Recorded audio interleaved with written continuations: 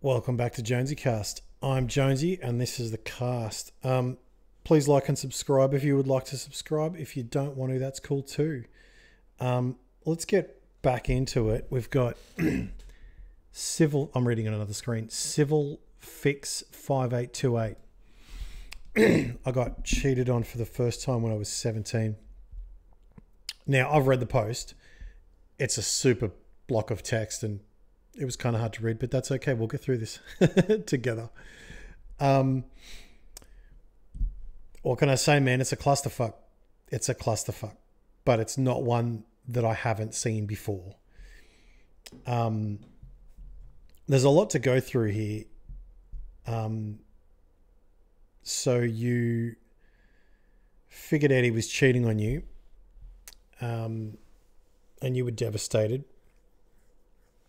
And then he denied. And of course he stayed with him. Then it looks like he's still cheating and there's nothing you can do. Well, there's nothing you feel you can do about it. And it says, but I know I have too much to lose now if I leave. We have a mortgage together, a car loan, a bank loan, credit card debts, and just memories. So much financial and emotional damage. I mean,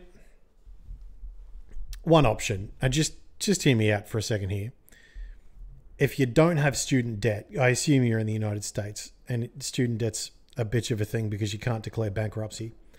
But you can declare bankruptcy from all that shit and then leave it on him because he was a dog. But I don't know if you're ready to do that. I mean, you've said at the end, or maybe just some advice other than just leave him. I've heard that too many times and it's just not that simple. Well, I mean, I would argue that it's not that simple because you don't want it to be that simple. And I can understand that. Here's the starting comment I'll make. Eventually, if it becomes too much or when it becomes too much, you will leave. So you don't have to worry necessarily about, feeling worthless and what are your friends going to think if you stay with him and all this bullshit. If they know what kind of guy he is, I would just take a chill pill, just relax. It's going to be okay. All right. The first thing I would say is, I've met girls like this before that they feel like they have to say yes to him, to the man that's in their life, because he's the man that's in their life. And why is that? Well, it's because no other man is in their life. You know, you don't have another reference point for men. You know, it looks like we've been together for over 5 years now. So you're probably about 22, 21. That's so young, man. I'm 35. That's so young. Like it's brilliantly young. I wish I was 22 again and I had time to make some of the mistakes that you've just made right now. I mean, the first thing you have to figure out is why you stay and why you keep coming back. And I would imagine that it has something to do with the fact that you don't think you deserve someone better. And that's very common. And it's very common for young women, especially when they are convinced by young men that he's the only man that will ever love them. Or, there's no one else for you. But I can guarantee you now, if you are 22, 23 max, I mean, there is someone else for you. I will bet all the money in my bank account that there is someone else waiting there for you to treat you much better than he has treated you. Keeping in mind that, I mean, you got a mortgage together and a car loan. So the mortgage is on a manufactured house, I'm seeing. I don't know how much that would be, but I can't imagine it would be too much. I mean, maybe 100 grand, maybe 150. I mean, that's nothing in this market. I mean, if it's bigger, tell me I'm wrong, but I think what will happen if you leave him is that he'll just find his way back into your life. And the reason that's the case is because you haven't really dealt with the person you need to deal with. And that person is you. I mean, he says he loves you and doesn't. You say you love him and do. But the question is, why do you love him? Why do you love him? Why do you love a man that doesn't love you? And I imagine it's to do with self-esteem, to do with self-worth. I don't know what your relationship with your mother was like. I mean, what was your dad like towards your mother? You can tell a lot about a person by the house they come from, or in some cases, the broken home they come from. I would probably start working on you. I would start working physically on you, do some exercise, go to the gym. And I don't say that because I think you're fat. Like, there's no evidence here to say that. But physical exercise is good for the mind. It's good for depression. And it's good for, it's just great all round. Dr. Andrew Huberman is a guy to look up on that. He has a podcast on Spotify, Andrew Huberman. The other thing to do is work on yourself mentally, to educate yourself a bit. You've obviously got educational ability, given that you've been at university. Read books that really speak to you. I would watch YouTube videos and find something that inspires you. Years ago, I found Jordan Peterson on the internet and I was completely enamored with him and watched hours and hours and hours and hours of his material. And I came to understand a lot about myself, a lot about young men and a lot about young women that I just didn't know before. A lot about myself and why I do the things I do and what I should be doing, right? And maybe you need someone to do that, put a fire under you, kickstart you. I don't know if it should be male or female. But it seems like you need inspiration, and people who need inspiration also need mentors.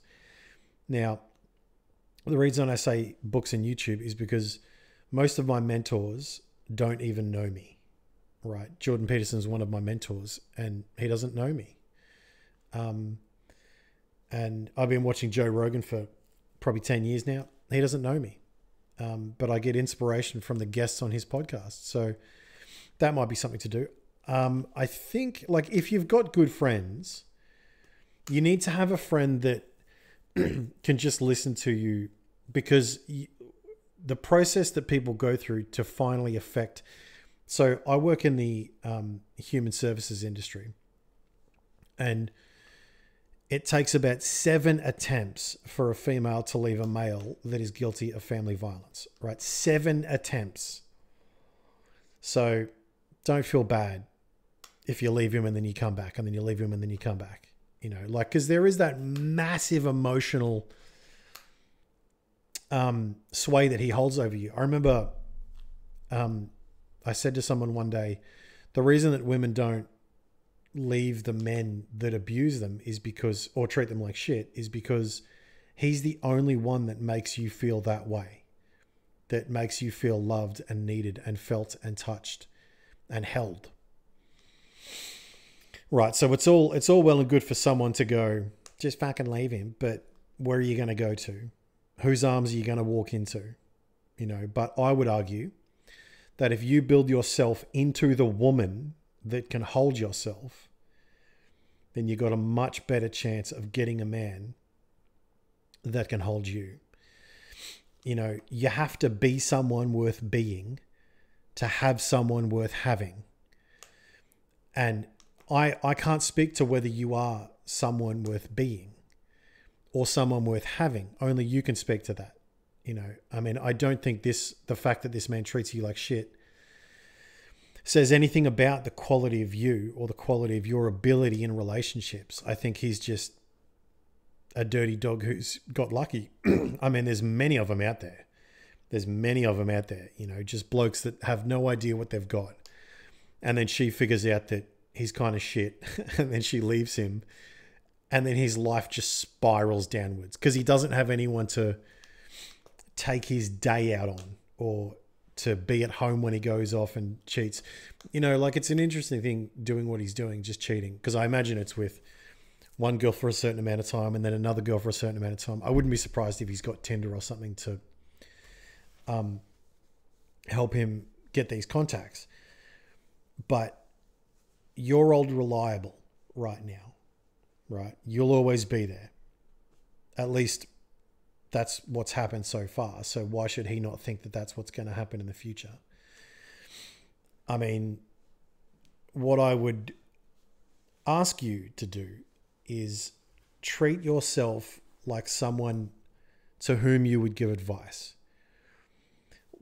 One thing I've done in the past is I get a notepad and a pen, and I have two identities, like Jonesy and then my first name. And then Adam writes to Jonesy, and then Jonesy writes to Adam, and then Adam writes to Jonesy, and then Jonesy writes to Adam. And Adam says, "Hey man, like, I'm feeling shit." And Jonesy goes, "Why? What's got you feeling shit?" And then in your context, it would be, "Because my boyfriend's cheating on me." I was like, "Well, what do you want to do about that?" "I don't know what to do about that." Well, here's some ideas. And then you'll find that you will write to yourself and you will give yourself advice as the other, right? I hope this video has helped, man. Another thing I would do is write down what you want in a relationship, in a man, and in yourself as a woman in the context of a relationship. And then what you don't want in all those three, in yourself, in your man, and in your relationship.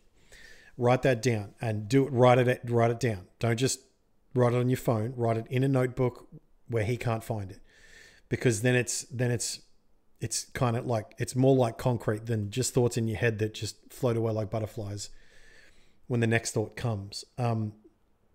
And what you can do is you can look at that list of traits over time. And because he's obviously not meeting them, but there's a reason why you're staying with him. There's a reason why you're staying with him. But if you can fix that reason why you're staying with him, if you can fix that thing about you that wants him and that desires him, I mean, what's not possible? Anything's possible. So yeah, I hope this video has helped. I have an immense amount of empathy for you. Because I haven't been in your position, given that I'm a guy. But I know many, many people who've been in your position, and it really is shit, you know, and it's very disempowering. But let me tell you, man, you've got power. You've got power. You just have to find it, because it's in there. You just have to find it, and you have to have a reason to activate it. So good luck. I wish you all the best. I hope it goes well.